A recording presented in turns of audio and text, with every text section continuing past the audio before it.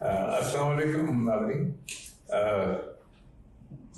थोड़ा दिन पहले आपने हमारे दोस्त सलमान फारूक साहब का एक सफ़रनामा सुना था, जो कि ये फ़लस्तीन की सरजमीन पे गए और वहाँ के इलाके मुतालिक आपने सुना इनसे।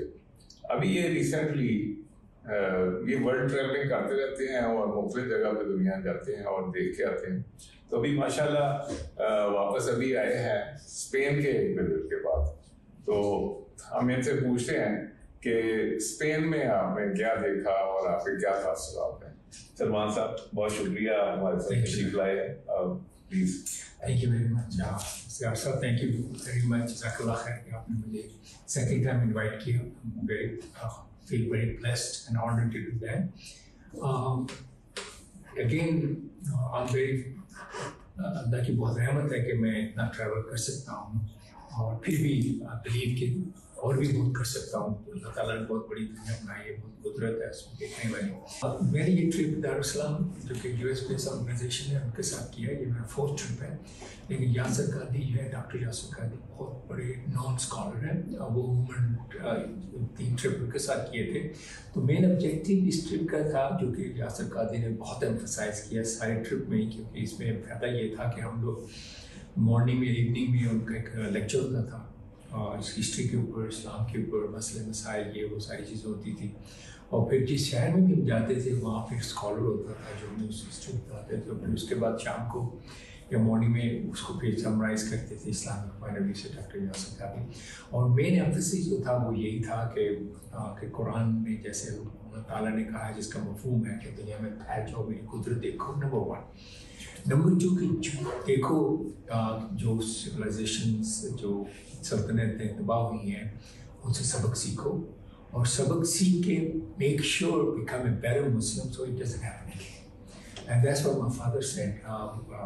अल्लाह पे जो नसीब करे कि उन्होंने किताब लिखी थी, आपको शायद मैंने दी थी पाकिस्तान के ऊपर। उन्होंने एग्जैक्टली ये कहा था कि मैंने जब रिफ्यूज़ किया पढ़ने के लिए कि मेरा बड़ा इमेज बना हुआ है, कहते कि जब तक तुम इस माजी को नहीं देखोगे you can not predict the future. तो मिट जाओगे हिंदुस्तान पर। हाँ जी, हाँ एग्जैक्टली। सो इसमें फिर हम ये था, इसमें बहुत बड़ा ग्रुप था, क्लोज टू 107 लोग थे, लेकिन फिर सब डिवाइड कर देते थे। तो जस्ट क्विक हिस्ट्री बता देता हूँ वेरी ब्रीफली, जैसे इस तस्वीर में नज़र आ रहा है। तो ये पूरा का पूरा जो है ये आइबेरिया का जज़ीरा नुमा आइबेरिया है। इसमें उस वक्त ये सारा एक ही मुल्क होता था, स्पेन। यहाँ आपको 2 नज़र आ रहे हैं, पोर्चुगल और स्पेन। इन रियलिटी ये सारा एक ही हुआ करता था। और इस मुसलमानों की हुकूमत 90% जो था ये उसके ऊपर थी। जब नॉर्थ में जो है वो पहाड़ थे, नेचुरल बैरियर था, जिसकी वजह से वहाँ मुसलमानों ने उसको छोड़ दिया कि जस्ट लीव देम अलोन, ये पहाड़ है, जंगली लोग हैं। और ये सबसे बड़ी गलती थी, क्योंकि वहीं से लोग जो थे क्रिश्चियन वो ऐसा आ गए। जब मुसलमान आपस में लड़ने मरने लग गए तो ऐसा आ गया। तो इसमें आप देखेंगे सबसे नीचे जो है वो जिब्राल्टर है, और जो जबल तारक कहते हैं। यहाँ मैं नहीं जा सका, हालांकि 2 दफ़ा जा चुका हूँ। एक दफ़ा मैं सिर्फ किरदारा देखने गया था। इंग्लैंड से सीधा मैं थोड़े चंद दिन फ्रांस में रहा। मैं सब बाईपास करके सिर्फ वो नसीम इम्तियाज़ी की किताब की वजह से आया था। तो बहुत एंजॉय किया था मैंने। तो इस दफ़ा भी फिर मैंने किया। तो आप देखेंगे कि दरमियान में छोटा सा ही एक चैनल है, ये टेंजियर लिखा है, ये मोरक्को है। मोरक्को और स्पेन में बहुत ही छोटा सा एक चैनल है।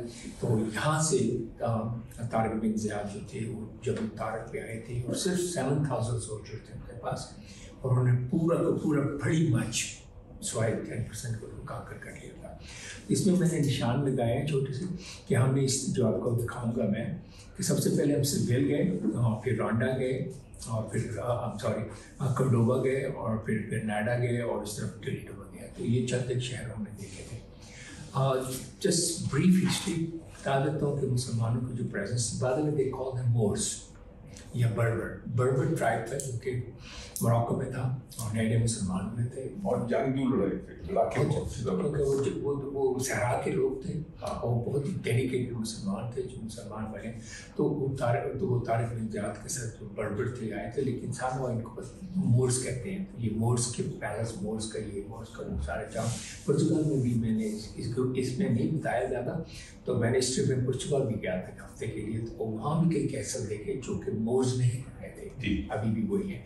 तो सबसे पहले ये देखिए आप 711 जो था उसमें तारिक में ज़्यादा आए थे, और उसके बाद 756 से 929 उमैयद की जो सल्तनत थी, क्योंकि पहले जो थे ये बगदाद से रूल किया करते थे। जब अब्बासीज जो थे उन्होंने टेक ओवर किया तो उनमें से एक शहजादा भाग के जान छुड़ा के सब ज़्यादातर को कत्ल कर दिया था अब्बासियों ने।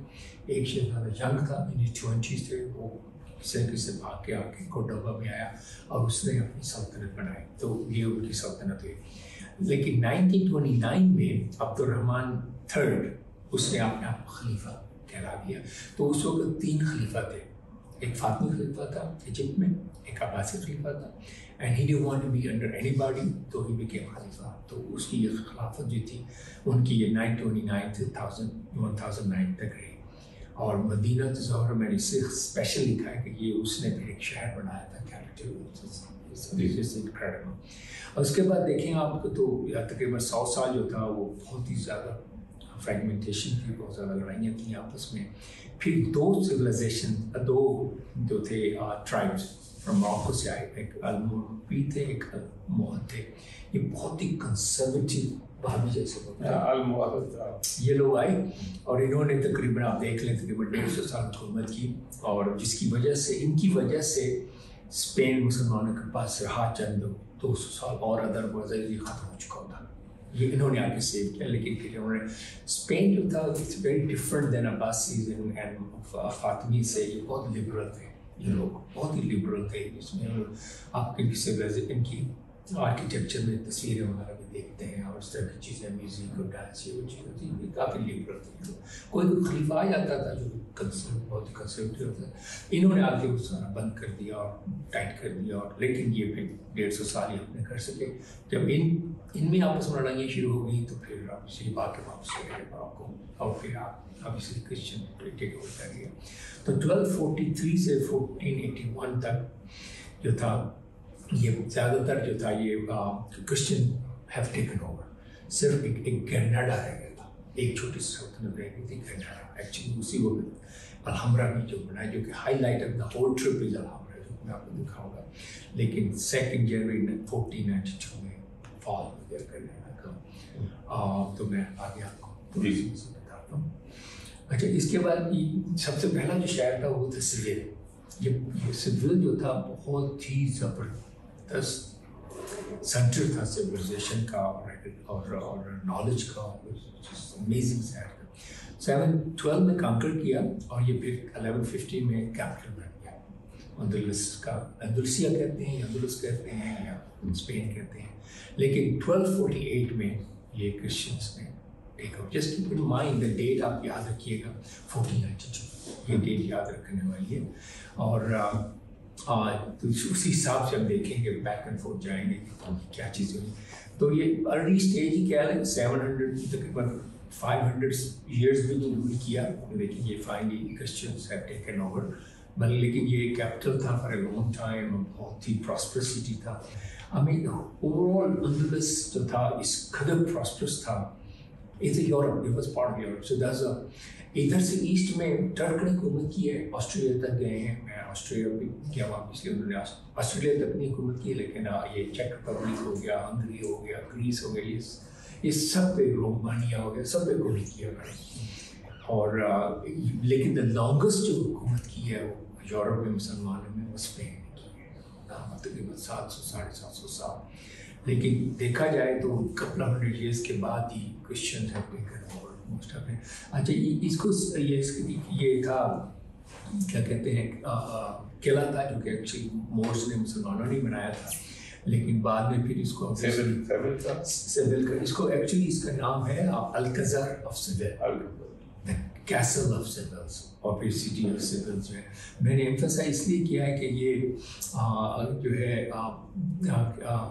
One of the first thing मैंने देखी थी ये शायद देखा था और ये देखा था मैंने castle it is been destroyed ज़लज़ला आया था कोई 300 साल पहले लेकिन उसके रेमनेंट अभी भी हैं तो आप देखिएगा ये मुसलमानों और बड़ी अर्ली स्टेज में कृष्ण में चला गया था लेकिन मुसलमानों ने अपना जो मार्क्स थे उसके ऊपर छोड़े और इंटरेस्टिंगली बड़ी चीज़ है कि जो मुसलमानों ने किया था उसमें हर आर्किटेक्चर में कैसल में वो कुरान की आयत और कलमा और अल्लाह का नाम और ये बहुत था इंटरेस्टिंगली जब क्रिश्चियन ने टेक ओवर किया उन्होंने इसको नहीं मिटाया बल्कि उसको अडैप्ट किया और वही अल्लाह के नाम आया अपनी कंस्ट्रक्शन में भी शामिल करते थे अच्छा वेरी इंटरेस्टिंग और सबसे ज़्यादा इंटरेस्टिंग ये था कि जब मैंने पुर्तगाल आया अपने आप पे गया था मैं अपने तौर पे गया था ग्रुप का हिस्सा नहीं था वाइफ और मेरे बेटे साथ थे बेटी साथ थी तो वहाँ एक शहर है पोर्टो और पोर्टो में जो चैम्बर ऑफ कॉमर्स का पैलेस ही क्या है क्योंकि वो पुर्तगाल वाज वेरी वेरी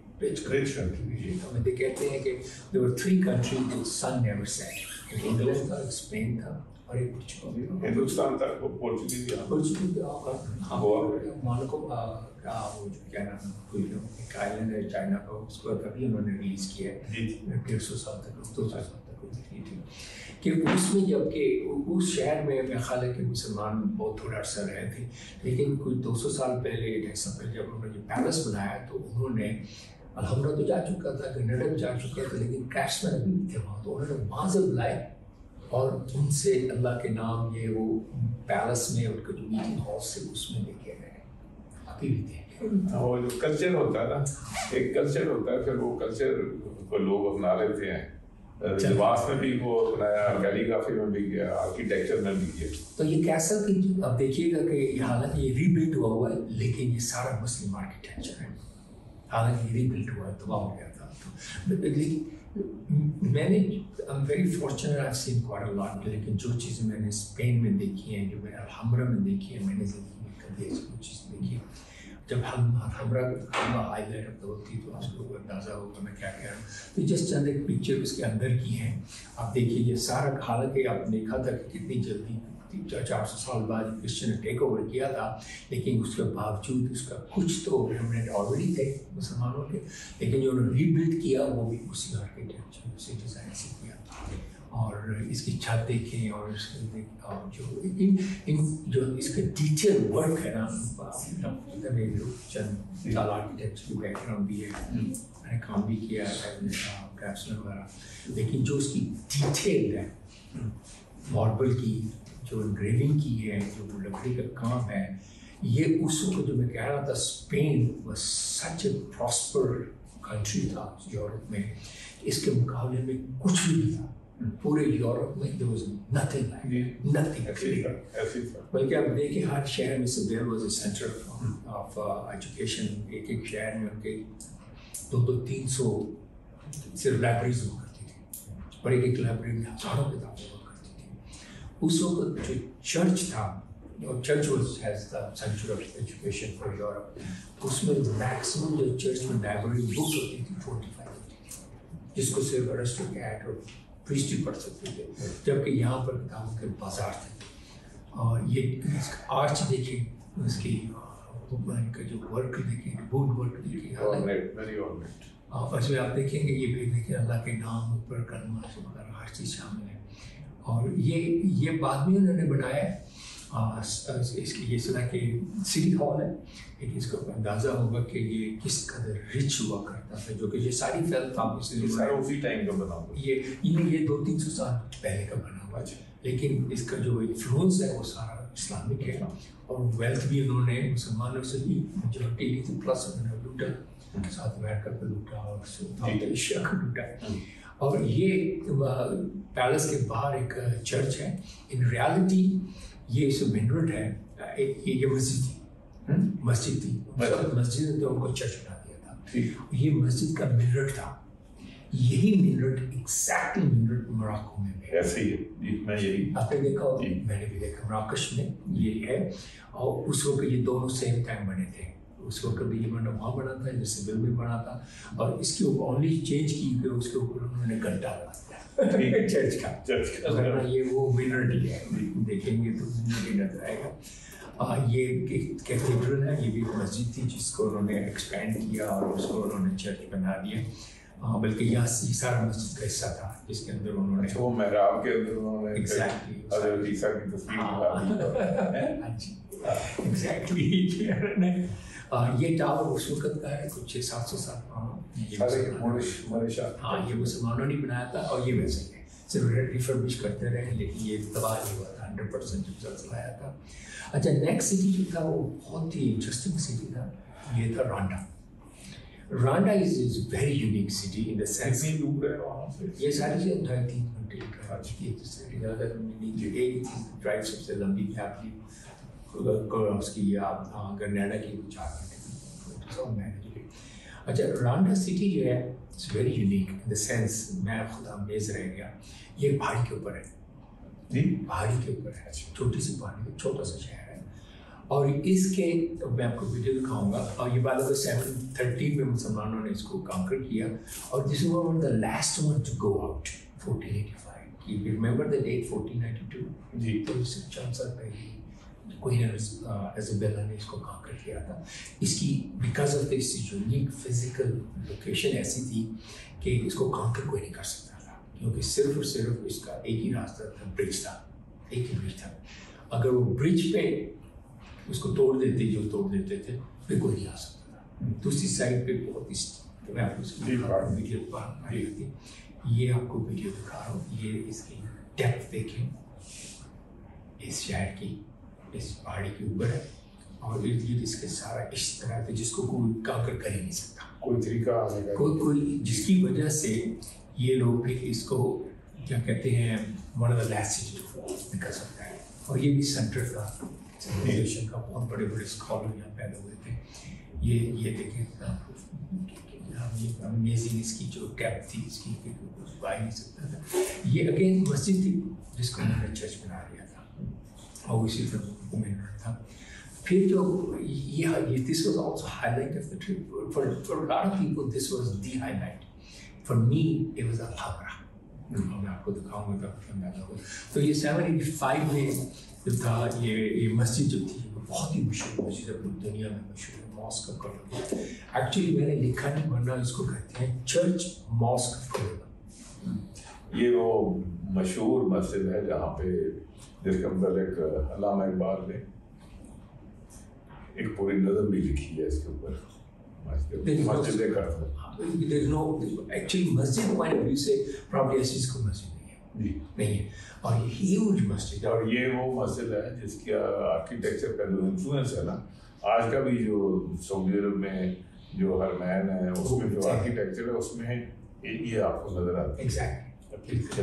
तो ये 785 में Abdurrahman I, founder of Islamic emirate जो था, जो कि खलीफा बन गया था, ये उसने इसको बनाया था। नहीं, I'm sorry, ये खलीफा बाद में दूसरा आया था, ये उससे पहले था। और ये 1236 में फॉल हो गया था, काफ़ी अर्ली फॉल हो गया था।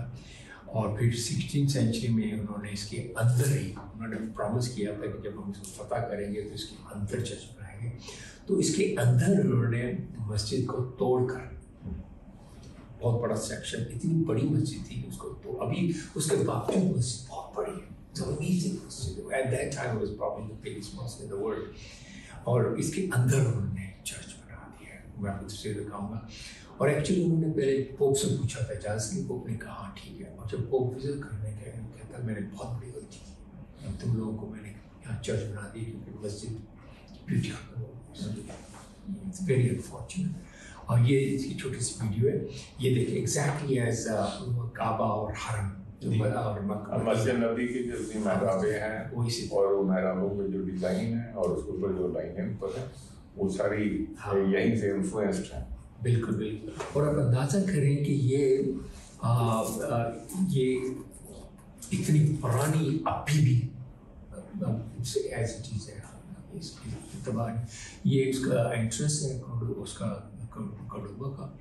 اور یہ उनका एक उन्होंने आप इस मस्जिद को चर्च बना दिया है.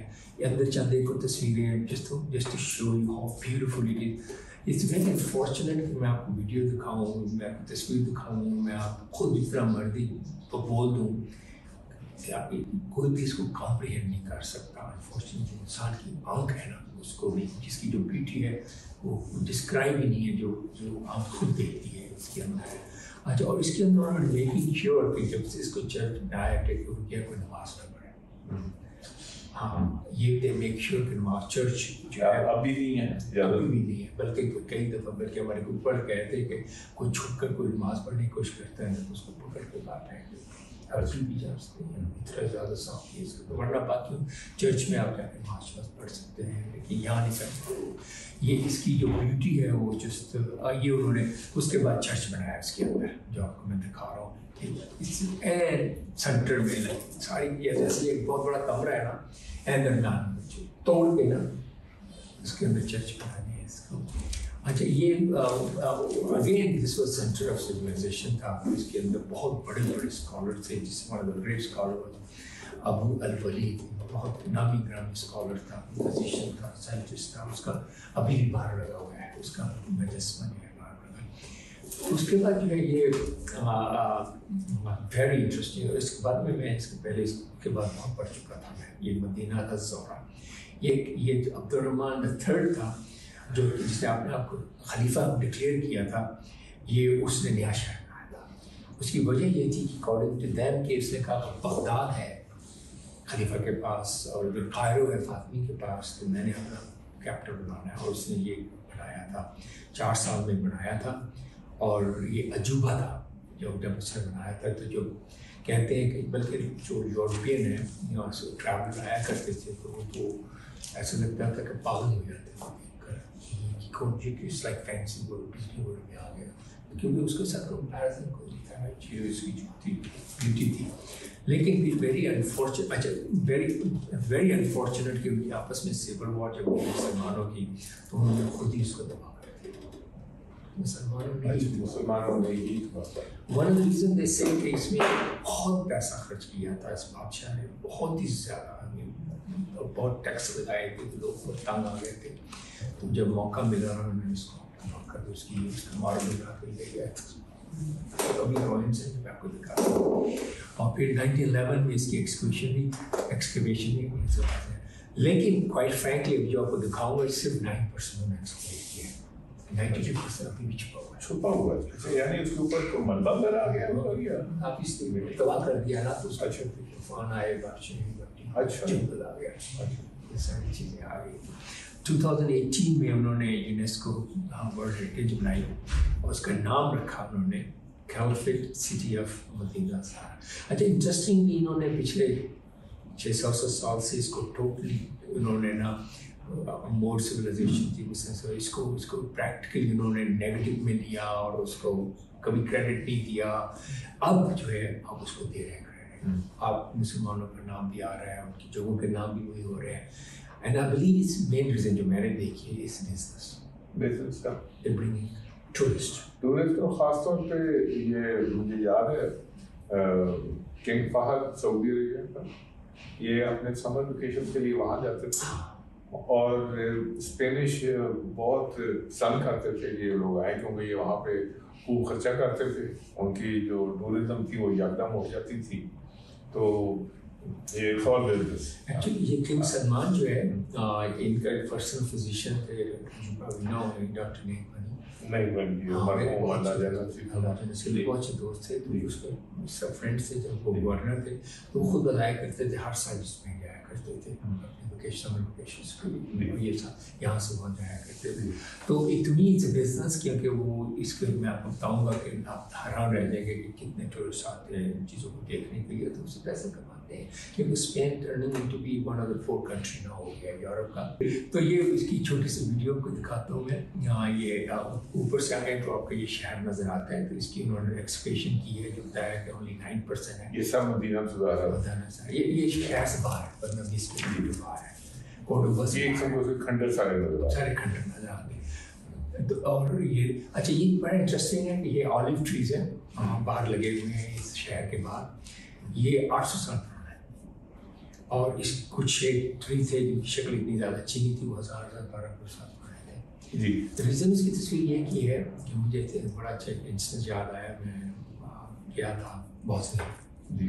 बॉस्निया गया तो वहाँ एक सराय थी जहाँ पर ट्रैवलर्स आया करते थे। तो वो सराय जो थी वो 500-600 साल पुरानी थी, और वो सराय थी कभी वो सराय बन जाती थी, कभी होटल बन जाता था, कभी वो ताइफों का अड्डा बन जाता था। तो मुझे बड़ी अच्छी बात लगी जो टूर गाइड था ना, उसने कहा only if this walls can talk. सिर्फ अगर ये दीवारें बातें करती तो कैसी कहानी ये सुनाती। तो ये मैंने जब देखा 800 साल पुराना, मैंने कहा अगर ये ट्री बात कर सके, क्या कुछ क्या क्या नहीं देखा होगा। जैतून का दरख्त की जिंदगी बहुत होती है, ये 800 साल का दरख्त आमतौर पे, लेकिन जैतून एक ऐसा दरख्त है जिसकी लाइफ बहुत है।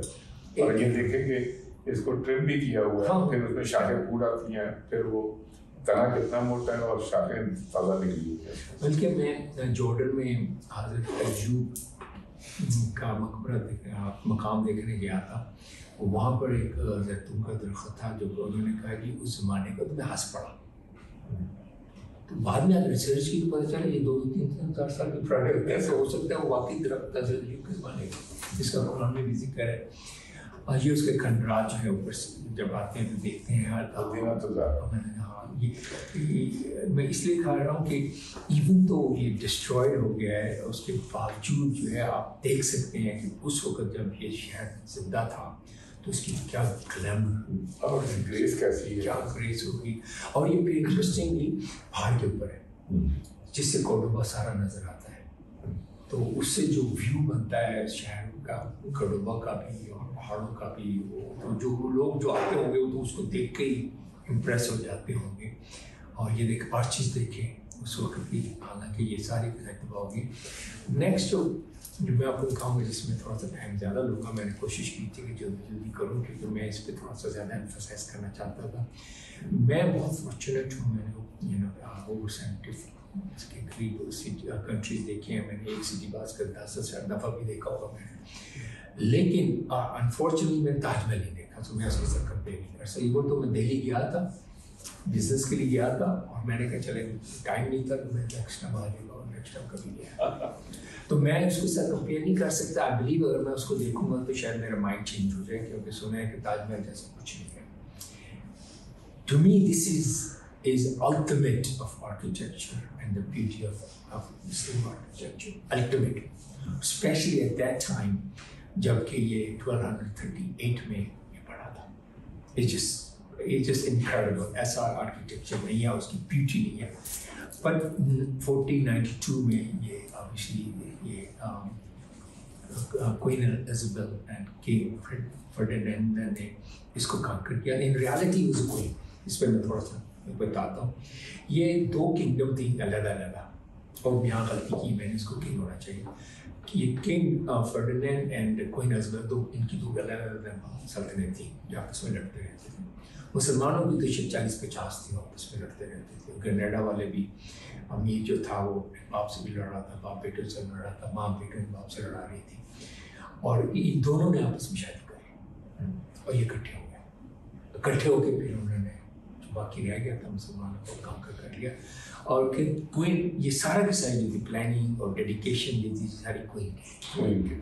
और ये क्वीन हमारे लिहाज से तो इवल थी, लेकिन अगर उनके पॉइंट से देखा जाए she was incredibly genius and dedicated थी। उसके जहन में था कि उसका एक मिशन है अल्लाह की तरफ से कि नाउज़ुबिल्लाह मुसलमानों को तबाह कर रहा है। ये उसके जहन में बैठ गई थी बात। उसने अपनी ज़िंदगी से खर्च, और बड़ी पायस थी, बड़ी रिलीजियस थी, और अपने लोगों के लिए बहुत अच्छी थी, लेकिन मुसलमानों को उसने तबाह कर दिया। और अब इसी से देखेंगे, इसने क्रिस्टोफर कोलंबस ने इसे जनवरी 1492 में कनाडा के फॉल होने के बाद मीटिंग, इसने पहले मीटिंग के लिए कहा था, उसने कहा नहीं लेकिन फिनिश विद कनाडा। तो जैसे ही पता किया उसने, विद इन अ वीक सो, जनवरी 2 में हुआ है फॉल। लेटर मुझे डेट याद नहीं है, लेटर पार्ट उसने फिर क्रिस्टोफर कोलंबस से मीटिंग की और उसको फंडिंग की अमेरिका डिस्कवर करने की। उसने कहा जब तक कि मैं कनाडा से पावर नहीं हो जाती तो मैं तुम्हारे से बात नहीं कर सकती। और फिर उसने की।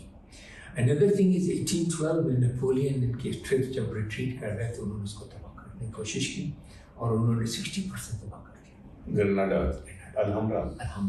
अच्छा, बहुत बड़ी ट्रेजेडी है क्योंकि इन्होंने कोई नहीं होती है मस्जिदों को चर्च बना देती थी, तबाह करती थी, लेकिन part of the deal was जब उन्होंने साइन की कि तुमने अल्हम्रा को नीचे शीट ऑर्डर है, बाकी कोई भी एग्रीमेंट उससे ऑनर नहीं किया। हालांकि पार्ट ऑफ द एग्रीमेंट था कि मुसलमान और जूस जो है वहाँ पर रहेंगे और वो फ्लोरिश करेंगे, वो उसने ख़त्म कर दिया, लेकिन इसको नहीं किया। बट फिर भी 40% जो बच गया है वो देखने वाला है। और जो चीज़ बता रहा था कि एनुअली 30 लाख लोग आते हैं उसको देखने, it's one of highest. 30 lakh आते हैं और इसका टाइम कई हफ्ते पहले लेना पड़ता है और अमूमन 400 पीपल पर पर्सन जो है इजाज़त है, 400 पर आवर, इतनी दिक्कत थी इसको देखने। ये चीज़ ही बताता हूँ। ये इसका सेंटर है, मैं सेंटर से शुरू कर रहा हूँ। ये इसकी हाइट ऑफ द होल है, ये सेंटर कोर्ट चर्च है, ये बादशाह का पैदा था। इससे आपको थोड़ा सा अंदाज़ा हो जाएगा। और ये आर्किटेक्चर जो है आप जस्ट याद रखें, कीप इन माइंड कि ये तकरीबन 600-700 साल पुराना है। उस वक्त का मार्केट 600 साल है और उस वक्त का जो आर्किटेक्चर है और जो इसकी ब्यूटी है वो अनमैच्ड है जी। उस वक्त ये कहीं भी नहीं होगी। और इसी तरह इसके अंदर बहुत बड़े बड़े पूल्स हैं और गार्डन्स हैं और फिर उस आगे पीछे पानी डालते हैं जी टूरिस्ट के लिए। और ये तो तबाह हो गया था, तबाह नहीं हुआ था, ये कह रहे हैं कि जंगल आ गया था और गर्द मिट्टी आ गई थी, तो ये कोई 100 साल पहले इसको मैंडेट की हुई है। और ये जो जाली है ये कितनी रिजेंबल करती है मुगल आर्किटेक्चर को भी। हाँ, मुगल आर्किटेक्चर इसको रिजेंबल करती है। एग्जैक्टली। अच्छा, और डिटेल अगर देखें तो आप इसके पूरे का पूरे ये कलमा लिखा हुआ ला इलाहा सारे के सारे इसी तरह। मुझे याद है जब मैं पहली दफ़ा गया था, आई थिंक दैट वाज 1984। अच्छा, उस वक्त गया था, मैं अकेला गया था, स्टूडेंट ख़त्म अभी ग्रेजुएट करके 1 साल हुआ था, तो मैं गया वहाँ पर, सीधा बताया था आपको। तो मुझे याद है उसको इतना रश हुआ करता था, तो एक टूर गाइड गोरों को दिखा रहा था, तो मैंने ये कल में और सारी आदमी पढ़नी शुरू कर दी। तो वो अमेज था कि मुझे ये पढ़ना था। मैं क्या आपको सब मसला मेरे लिए तो कुछ भी नहीं है, लेकिन ये कि उन्होंने इसको प्रिजर्व किया है। और इसी के आर्किटेक्ट जो थे, जैसे बता रहा था, पुर्तगाल में गया, बाद में उन्होंने किया। तो ये सम ऑफ द वर्क जो आपको दिखा रहा हूँ, ये मार्बल है, ये जो लटक रहा है, इससे भी अच्छी एग्जाम्पल रहेगी, मैं आपको दिखाता हूँ। ये देखें, ये मार्बल है जिसको उनको ड्रेफ्ट करके ऊपर लगाया है, सस्पेंडेड है। और ये कॉलम्स देखें आप, और ये देखें, और जिस तरह सिमेट्री है, जिस तरह बैलेंस है। अच्छा हाँ, इंटरेस्टिंग मैं बताना भूल गया, इन्होंने जब रिसर्च की ना हमरा के ऊपर, तो कहते हैं it is nothing but math, ये सारा मैथ है। ऐसे ही उन्होंने बकायदा साइंटिस्ट से जो रिसर्च की, उन्होंने इसको बताया कि किस तरह हर चीज़ जो है प्रोपोर्शनल है। यानी कि टेस्ट, मतलब अकेला उसकी कोई स्ट्रेंथ ही नहीं बनाई, उसको टेस्टफुल भी बनाया और उसके अंदर उसकी जो ज्योमेट्रिक चीज़ें थी वो ऐसी लगाई हैं उसके अंदर, ताकि जिसके साथ ये माहौल इतना अच्छा बन गया। हाँ, उन्होंने पूरी रिसर्च कर। ये शुरू में कोई फाउंटेन भी है, ये छोटा सा फाउंटेन है, फिर बहुत बड़ा फाउंटेन। ये बरामदे के अंदर है, वो चल रहा है, इस वक्त नहीं चल रहा है, लेकिन चलाते हैं, तो चलाते हैं। अच्छा, स्पेशली कोई लोकल आए या सेलिब्रिटी है तो ये करते हैं। तो इन्होंने इसको, और ये उस वक्त के फाउंटेन है जबकि पंप्स वगैरह नहीं थे। इस तरीके से पानी का ग्रेविटी के साथ कैसे प्रेशर बनाया जाता था, जिसके साथ ये फाउंटेन। अच्छा, वो बड़ा आसान था इन द सेंस कि ये भी एक पहाड़ी के ऊपर है, आपको काफ़ी ऊपर जाना पड़ता है, जो गाड़ी में जाते हैं, और कुछ लोग शाम को ऑफ करके जाते थे। और ये इसके ऊपर एक चश्मा था, जिस तरह के उसके प्रेशर से मैं इसको रिसर्च करके इसका पहले पेपर प्रिंट किया है, पूरा रिसर्च करके हाउ द होल हमारा जो है नथिंग बट फार्मूलाज है, ज्योमेट्रिकल फार्मूलाज हैं, नथिंग एल्स फार्मूला, जिसकी वजह से ये इस कदर खूबसूरत बना है। और ये चटनी को आपको और दिखाता हूँ तो इसकी ये लकड़ी का काम ये ओरिजिनल नहीं है, लेकिन बड़ी मजे से बाकी हर चीज़ ओरिजिनल है, ये कोई उन्होंने दोबारा नहीं बनाई, एज इट इज़ है। ये जो कोचा आपको दिखा रहा था मैं, ये वही है। और ये सम ऑफ द वर्क है, मतलब मैं आपको हमने कोई 2 घंटे लगाए, 3 घंटे लगाए। मैं आपको माई ओपिनियन, आप इसके अंदर अगर आपको इंटरेस्ट हो ना, आप कहीं दिन लगा सकते हैं। हालांकि ये सिर्फ 10% भी नहीं है जो ओरिजिनल है, लेकिन इसके बावजूद इसका वर्क है। अगर आपको तो इंटरेस्ट हो और अगर मोहब्बत हो इस चीज़ से, तो आप इसके ऊपर एक दिन लगा सकते हैं। ये जो तबाह कर दिया था नेपोलियन ने, उसका हिस्सा है, वो बच गया तो आपको दिखाया है मैंने। अच्छा, फिर इसके साथ ही थोड़ी दूर और इन्होंने ना पहाड़ी के ऊपर एक वॉकिंग डिस्टेंस पे उन्होंने समर गार्डन बनाए। यहाँ बादशाह के समर गार्डन, समर में थोड़ा चला जाए, थोड़ा अभी वॉकिंग डिस्टेंस है, वो अलग उसमें एक पैकेज बनाए गए। अभी इसकी जो डेट लाइन है और शालीमार बाग की जो मुगल आर्किटेक्चर है, ये कंटेम्प्रेरी उससे पहले, क्योंकि वो नजर आता है कि एक दूसरे से इन्फ्लुएंस्ड है या उसके कॉमन कोई लोग होंगे जो आर्ट में। ये देखिए 1200 समथिंग में है ना जी, मुगल उसके बहुत बड़ा है, मुगल बाग में है। तो ये क्योंकि फिर ये जो सारा ना मुसलमान दुनिया जो थी ये, और फिर ईरान, इस्फहान, लाहौर, दिल्ली, वो एक लाइन थी। और ये बता रहा था आपको कि ये वेरी अनफॉर्चुनेट कि मुसलमान इसको रिटेन नहीं कर सके, स्पेन पूरे को नहीं कर सके। और मेन वजह यही थी जो कि डॉक्टर यासर आदि एम्फसाइज करते थे, इस अब्र सीखना चाहिए कि बजाय इसके कि हम इकट्ठे होते, जैसे वो कोई न के इकट्ठे हो गए, हम लोग आपस में लड़ रहे थे, आपस में लड़ मार रहे थे। बल्कि कुछ जो सल्तनत, छोटी छोटी सल्तनतें बन गई थी, वो बाकायदा उनकी वेसल स्टेट बन गई थी क्रिश्चियंस की। तो कई 2 साल से 100 साल 200 साल अपना उन्होंने सर्वाइव इस तरह किया कि उनको हर साल टैक्स देते थे क्रिश्चियंस को, तब बचे हैं 100-200 साल। और फिर एक दूसरे से जब लड़ते थे तो कुछ जो होते थे क्रिश्चियंस को मतलब ले आते थे, तो क्रिश्चियन के साथ शामिल कुछ बर्बर्स को ले आते थे पैसों के ऊपर, मर्सनरीज जो कहते हैं। तो ये सारा का सारा डाउनफॉल जो है अनफॉर्चुनेटली हमारे अपना किया हुआ है। उन्हें देयर वाज नो रीज़न कि आप इसको कंटिन्यू ना कर सकते। ये मैं आपको मस्जिद दिखाता हूँ। पहली मस्जिद जो है वहाँ पर कनाडा में बनी है, मैं आपको 1 मिनट में इसकी तस्वीर दिखाता हूँ। वहाँ से ये अलहम्रा नजर आता है, ये अलहम्रा है सर, दूर चलो देखें जी, ये राइट साइड से लेकर लेफ्ट साइड तक ये अलहम्रा है। और जो मस्जिद का ये है, ये पहली मस्जिद है कनाडा में जो उन्होंने इजाज़त दी है मुसलमानों को बनाने के लिए, पहली मस्जिद है। और इसको बनने में 23 ईयर्स लग गए, क्योंकि कनाडा की जो सिटी काउंसिल थी उन्होंने अपनी तरफ से ढाई जोर लगाया कि किसी तरीके से ये मस्जिद ना बने। लेकिन अब एक चीज़ बहुत खुशखबरी है कि काफ़ी जो लोकल क्रिश्चियंस हैं ना वो मुसलमान हो रहे हैं। हमारा एक गाइड जो था, उसका फादर जो था क्रिश्चियन था, लेकिन मुसलमान बन गया, बल्कि बहुत बड़ा स्कॉलर बन गया। उसने पहली जो थी कुरान उसने स्पेनिश लैंग्वेज को ट्रांसलेट किया, और उसका बहुत बड़ा हाथ था इसलिए मस्जिद बनाने में। अब वो सिविल में बैठा हुआ है वहाँ मस्जिद बनाने के चक्कर में, वहाँ से एक मसला है और ये वहाँ पर उसको मस्जिद बनाने की कोशिश कर रहे हैं। तो ये पर्पस बिल्ट मस्जिद है जिसको 23 ईयर्स लग गए थे बनने में, जहाँ पर हमने जाकर जुमा पढ़ा था, डॉक्टर रस्टगार ने यहाँ पर किया। और ये आखिरी है, मैं ख़त्म करने वाला हूँ। टोलेडो सिटी है, ये आखिरी सिटी जो हमने देखा था। ये 7/11 में टोलेडो जो था ये तारिक बिन ज़ियाद ने किया था, बट बहुत जल्दी ये 1085 में क्रिश्चियनिटी का हुआ, जो ज़्यादा देर नहीं रहा था, 250 साल तकरीबन रहा था।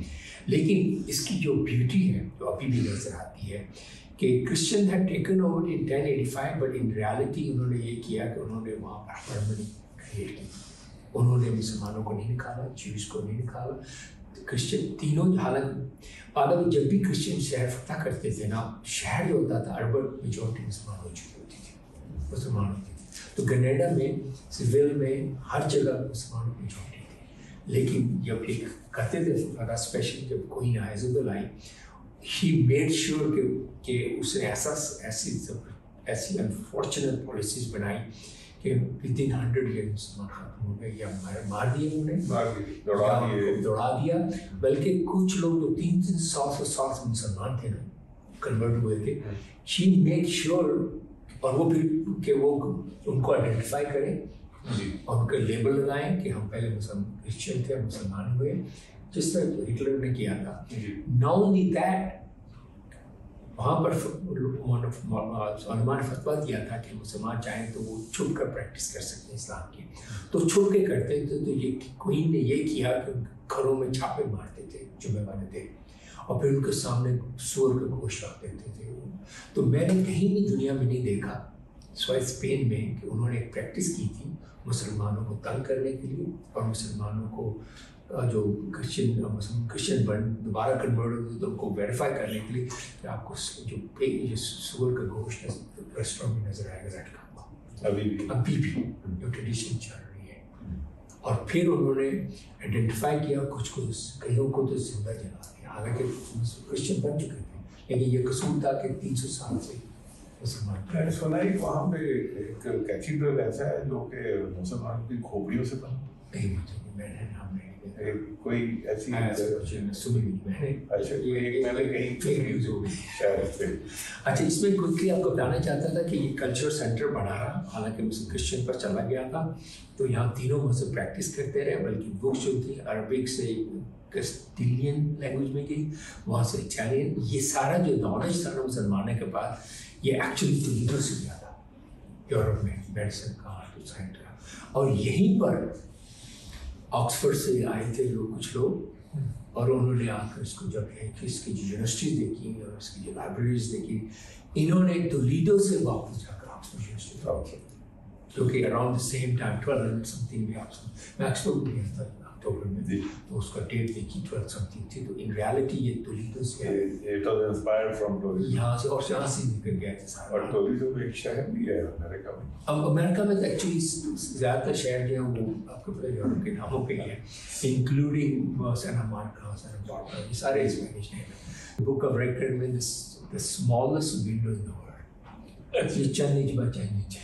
اچھا ہاں, اس کے لکھا بھی یہ رات کے وقت جو چرچ تھا, اور یہ اس کو دن کے وقت تھا, اینڈ دیٹس اٹ. ویوت آپ نے دیکھا کہ اتنی بڑی ایک سلطنت اور زبردست ایک ہمیں اس کا وزٹ کروایا ہے مسلم اسپین کا.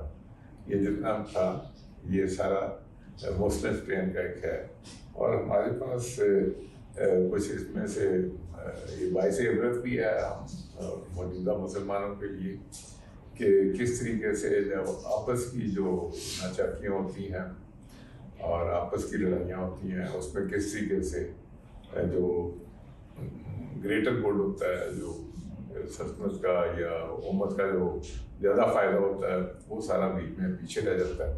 اور یہ اس کے لیے لفظ انگریزی میں ایٹریشن ہے, جہاں مسلمان سے لڑ کے اپنے آپ کو کمزور کرتا ہے. اور اس وقت بھی ایسے ہی ہو رہا ہے کہ جس کے اندر آپ جہاں بھی دیکھیں گے تباہی ہو رہی ہے, تو بہت کم ایسی جگہ ہے جہاں کے کوئی فارنر آ کے تباہی کرے. فارنر یہ ضرور ٹرائی کر سکتا ہے کہ مسلمانوں کو مسلمان سے لڑا دے, لیکن لڑ مسلمان ہی آپس میں رہے ہوتے ہیں اور ایک دوسرے کو کمزور کر رہے ہوتے ہیں اور اپنا وقت بھی ضائع کر رہے ہوتے ہیں. اور مجھے ایک چند چیزیں جی یاد آتی ہیں کہ یہ جو یہودیوں کا جو وہ کہتے ہیں ہماری تاریخ کا جو سب سے گولڈن پیریڈ تھا, وہ تھا جو کہ ہم نے مسلم اسپین میں جو ٹائم ہمارا تھا, اس میں مسلمانوں نے ہمیں کبھی نہیں چھیڑا, ہمیں اپنا کام کرنے دیا, اور ہم بڑی سکون میں وہاں رہے. میں ایک مسلم سائنٹسٹ کو ملا, ان کا نام جب میں ملا تو ان کا نام گیلانی تھا. تو انہوں نے میں نے پوچھا کہ, اور دیکھنے کو یورپین تھے, لگ رہے تھے اٹیلین, تو میں نے پوچھا کہ آپ شروع سے مسلمان ہونے کا؟ نہیں, میں ریسرچر ہوں. تو انہوں نے لیزرز پہ کام کیا ہوا تھا, اور کہنے لگے کہ میں نے جس وقت ریسرچ کی تو ہماری فیملی کا نام جیولیانی تھا. تو جب ریسرچ کی تو پتہ لگا کہ میرے جو آبا و اجداد تھے ان کو اسپین سے دوڑنا پڑا تھا، اور اس کی وجہ سے یہاں آ کے انہوں نے اپنا نام چینج کیا، لیکن ہم ایران کے شہر اور جو گیلان سے ہم تعلق رکھتے تھے، تو ہم لوگ بیسیکلی جب اسپین میں تھے تو ہم گیلانی کہلاتے تھے، پھر ہم نے وہاں سے روپوش ہوئے اور پھر ہم یہ ہوا. تو یہ ایسے چھوٹی سی بات آپ سے میں نے کی. تو جناب بہت شکریہ، آپ نے ہمیں بڑا اچھا یہ سیربین کروا دی ہے، اور بڑا بہت بہت شکریہ. Thank you very much. Thank you. شکریہ.